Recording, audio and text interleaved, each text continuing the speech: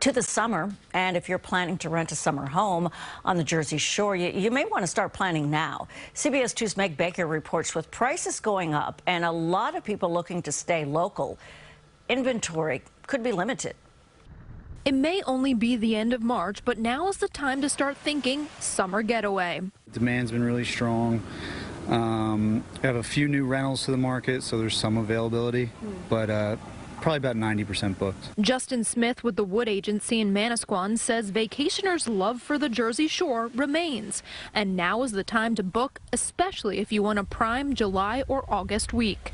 We have a very strong re-rental business as they check out, so sometimes a lot of our inventory is booked a year out. Last summer, the rental business at the shore was at an all-time high, with many choosing to drive somewhere instead of flying due to COVID concerns, and many with a more flexible work-from-anywhere situation. Last summer, we were completely booked.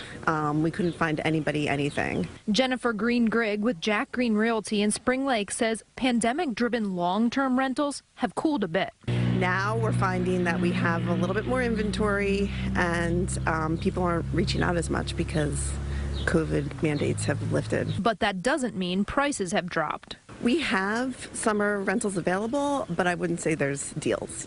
Some travel experts say with the rising costs of inflation and gas prices, vacationers may choose to stick closer to home. Definitely people have kind of changed their mentality of where they want to vacation, and I think it's staying at the shore for a while. The realtors say more people are booking for more than a week vacation, 2 weeks to a month, and that more homeowners are renting their homes out because it's so lucrative. In Manasquan, New Jersey, Meg Baker, CBS 2 News.